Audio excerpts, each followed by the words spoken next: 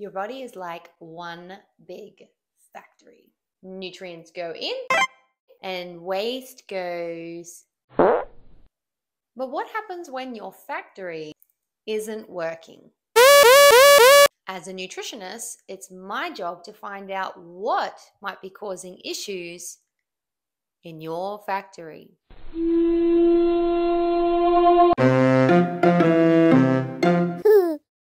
Hello, I am Sammy, clinical nutritionist, stepping right out of clinic onto your screen. I see all kinds of people, from kids all the way to grandparents. The most common reasons they come in are for things like exhaustion.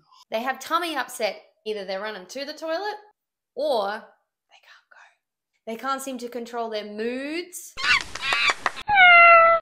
Kids can't concentrate at school. The parents can't seem to concentrate at work.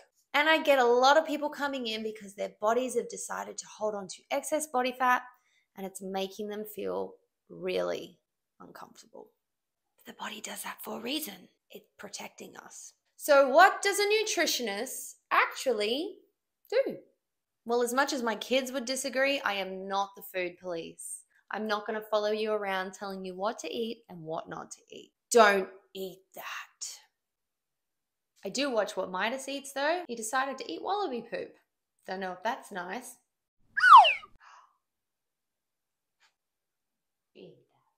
What I actually do when people come to my clinic is gather information and investigate. You're like one big puzzle that I get to unravel.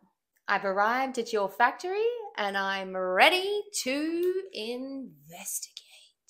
Who or what is responsible for the upset? And as we start to unravel things, your body starts to function better. You feel alive and energized, and best of all, you can poop. So what are some of the things I'm looking for when I investigate? What foods you are putting in your body? And I often get people to do a food diary. This also shows me what foods they're not putting into their body. I also look at how you're eating your food. Are you drinking enough water? Are you moving your body? Are you sleeping? Are you getting outside and seeing other people? How you're feeling? Do you get colds a lot? Does your tummy hurt?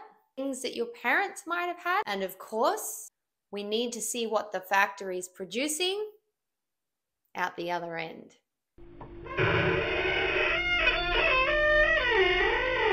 I use something called a poop chart. And once I gather all that information,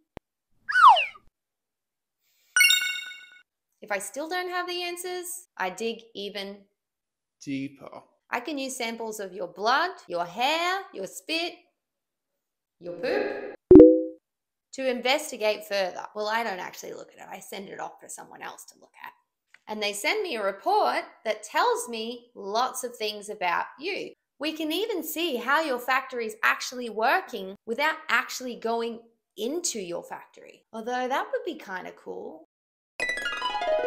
And all this information gives me a great idea on where we can go to improve your factory.